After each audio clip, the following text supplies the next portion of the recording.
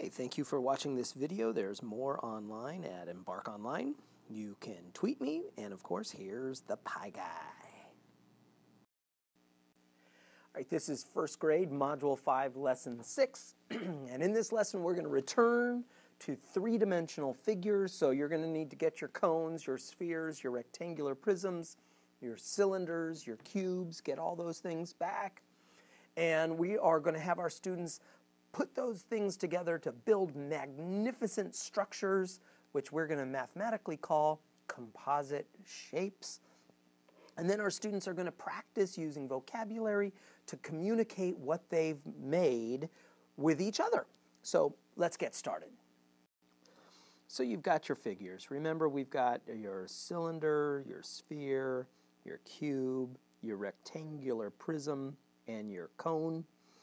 And if you don't have like those classic Montessori wood shapes, wood figures, that's okay. Just use household items that you can find. And the idea would be, teachers and parents, take a shape, put it behind a privacy screen, and build something. And as you're building it, use the math vocabulary to describe what you're building, and ask your students to try and build the same thing on their table. So as they're listening to you, use your vocabulary. They're responding by using that vocabulary to build on their own desk. And you can say, okay, I'm going to start with a cube. And then you could say, I'm going to take the cone, and I'm going to put the circular face down on the top of the cube.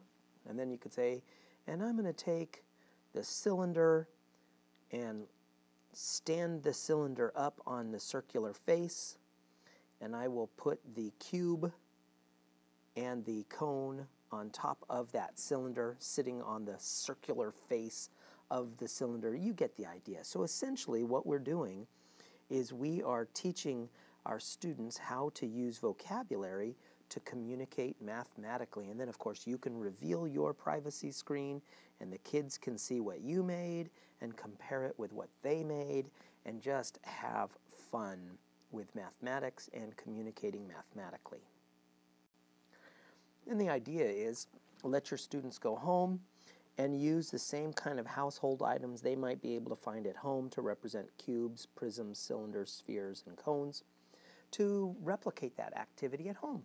Build it, use their vocabulary words as they're building. What's really cool would be if you could get a phone, a cheap smartphone that takes a picture, email it to you as the teacher. Even better, there's some great products out there, and I don't make money from them, so don't worry, I'm not endorsing because I make money, but Seesaw is a great product that allows students to take pictures and upload it to their account. It's free. It's really wonderful. Another great product is Sesame HQ. And I didn't spell it well, but there it is. Sesame HQ is another great product. Man, there's just tons of great products out there that allow the student to document her work and upload it to an account, all for free. And that wraps up a quick one. That's first grade, Module 5, Lesson 6. It's quick, but it's fun. We're playing with three-dimensional shapes to build really cool figures, and then we're going to be using math vocabulary to describe it.